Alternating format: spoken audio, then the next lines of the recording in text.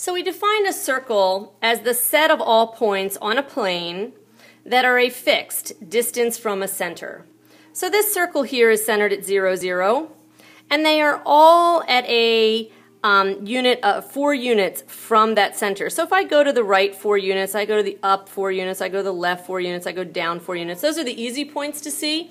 Those obviously lie on the circle, but so do an infinite number of points that also lie on the edge of the circle. Because if I picked any point, I just picked this one in quadrant 1, but I could likely pick it in any other quadrant. This is an xy value, and we would find that the distance from the center to the xy point is going to be at a length of 4, and then we could easily find what that x value and that y value are. Okay? But sometimes our circles are not centered on the origin. Sometimes they are centered somewhere else. So if we go away from the origin, I can still, that's okay, given any r, any radius, I can still go to the right, I can go up, down, I go to the left, and an infinite number of points around that center point. So let's look at an example. Oh, actually, first let's look at the formula. So there is an equation in standard form. We're going to talk about general form later in another video, but this is standard form. In some of your books, I just want to see this, or you to see this, some people call this x minus h squared plus y minus k squared equals r squared, and the center in that case they call h comma k.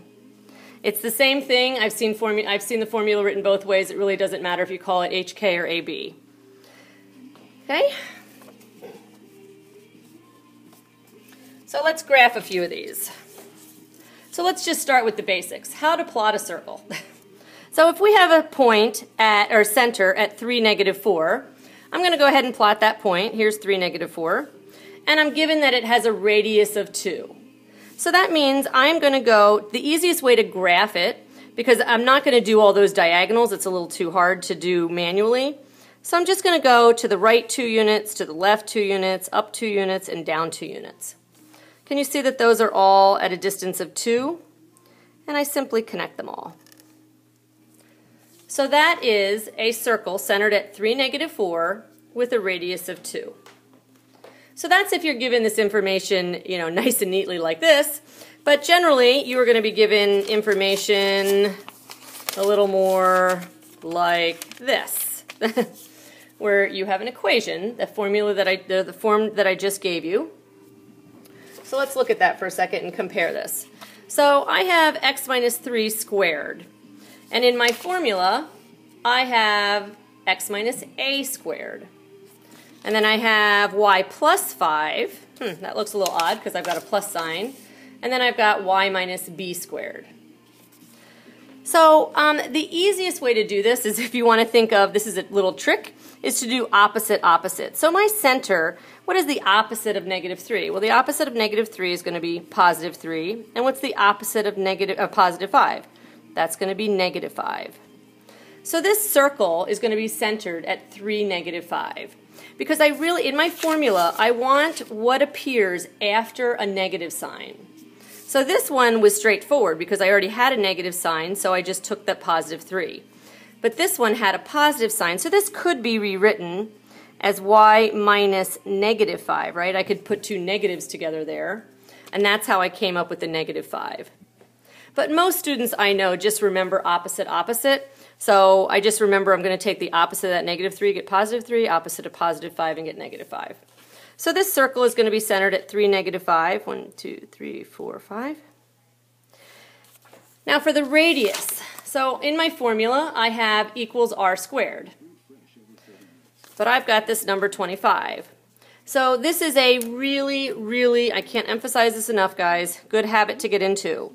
I know whatever number is on this side equals r squared. So r squared, set it equal, because a lot of mistakes are made right here. R squared actually equals 25. So if I take the square root, you can see that r equals 5. So my radius is only 5. So I'm going to go to the right 5, 1, 2, 3, 4, 5, and up 5, and to the left 5, and down 5. And I'm just going to connect them all.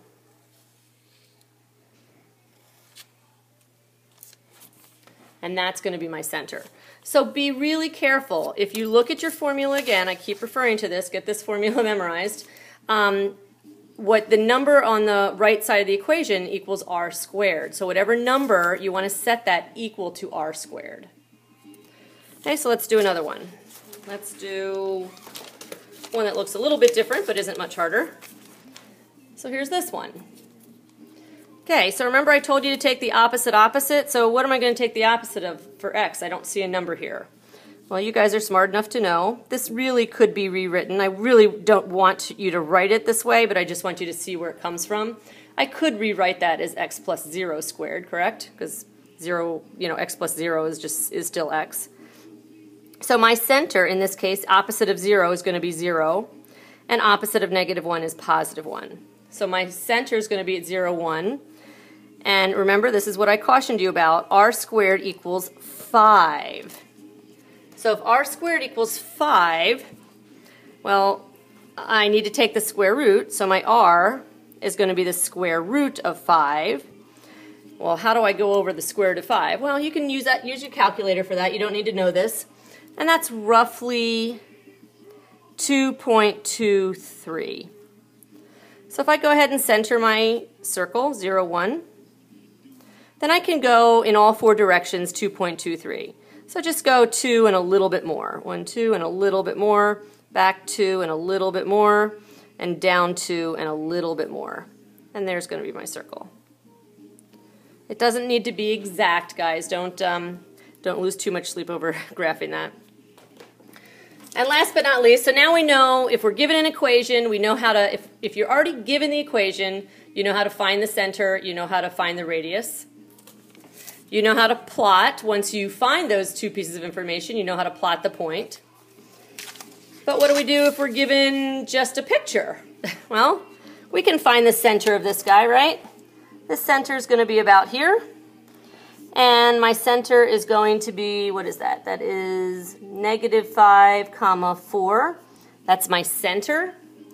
And I can figure out that my radius is 3. I'm going over 3, back 3, up 3, down 3. You might want to check all 4 directions because sometimes you might, people, this line's a little darker. They might assume that the center was there and then miscount. So I go in all 4 directions just to check. So my radius is 3. So let's go back to our formula. So x minus, we'll call it h in this case, h squared plus y minus k squared equals r squared. So remember I told you to take the opposite? Well, the same is going to hold true here. So I can do x, what's the opposite of -5? Well, isn't that going to be +5? So I'm going to have x plus 5 squared plus, and the opposite of +4 is going to be minus, so y minus 4 squared equals r squared. So my radius, I don't need to do anything with that, right? I already know what my r is, so I'm just going to square it. So that's going to equal 9. So make sure you can go back and forth. You're either given an equation, given an equation, and you can find the center and find the radius and graph it, but also be able to look at a picture, determine what the center and radius are, and then put it back into a formula.